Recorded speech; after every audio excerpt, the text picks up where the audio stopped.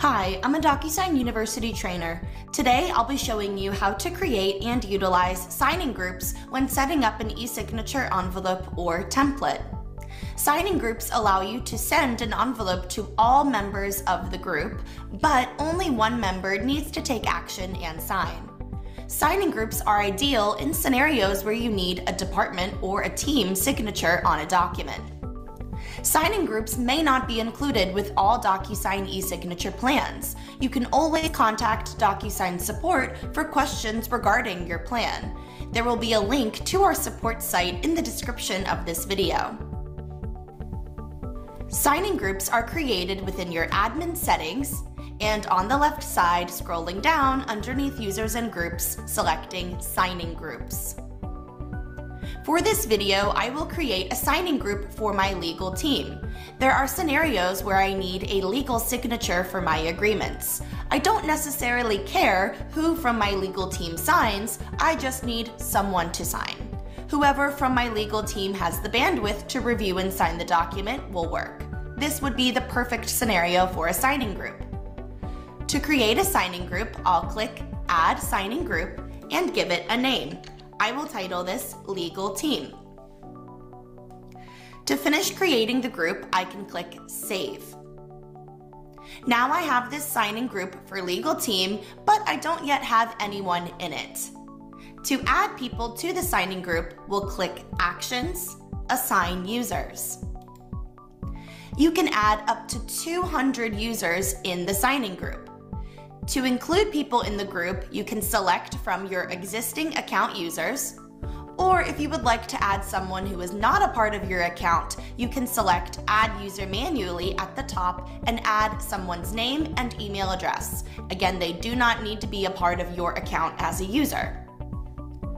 For today, I'll just go ahead and add a couple of my users. I'll select a few here and assign.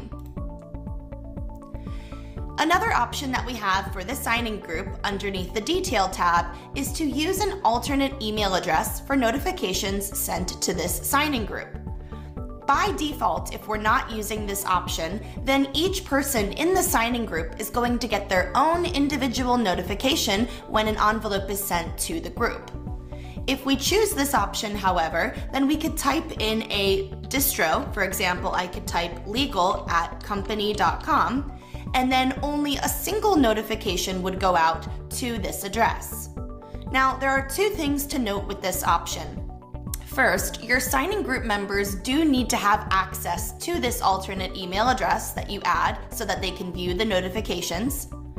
And second, your signing group members do need to have a Docusign account in order to actually access the envelope from the notification that's sent to this alternate email address.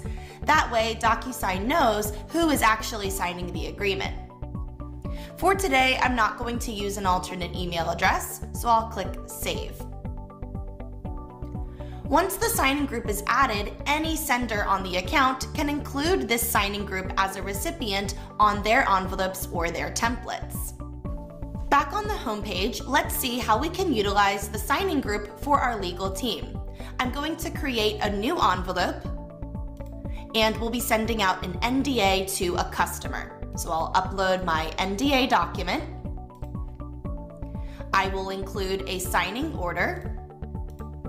And the first recipient will be my customer. I'll call her Connie Customer. After the customer signs, I need someone from my legal team to sign. I'll select Add Recipient, and now I can add my legal signing group. You can do this two ways. You can first start to type the name of the group like this and select the signing group here. Or if you click your address book icon, this opens up your directory from any recipients that you've sent to in the past. And your signing groups will also appear here as well. So I can select my legal team signing group. Remember, this will be available for any of your senders to add to their envelopes or templates. Once I click Apply, that legal signing group has been added, and I can hover over the signing group members link to see who is included. I'll go ahead and click Next, and I'll just add a few fields at the bottom of this NDA for the customer. And then using the recipient dropdown, I'll switch to add fields for the legal team, whoever that ends up being from my signing group. And when I'm ready, send. So now let's observe the signing process. The first notification will be for my customer, Connie. I'll go ahead and have her come in and review and sign the agreement.